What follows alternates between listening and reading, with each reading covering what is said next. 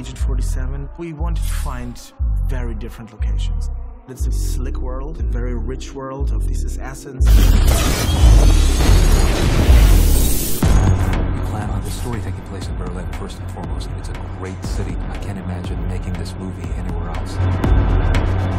You really see the whole city, from rooftops down to the streets, around the corner into the underground station, through a bus.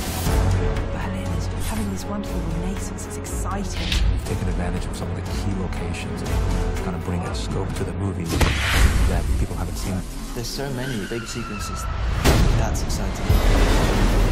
The story brings our characters to Singapore. It's so modern and high-tech with an Asian flavor and tropical feeling.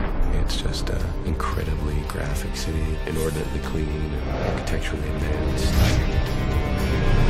No one was filmed here in this way before. So to be up there on the walkway and see the city laid out and realize that this is the first time it's been on film, we are kind of pioneers.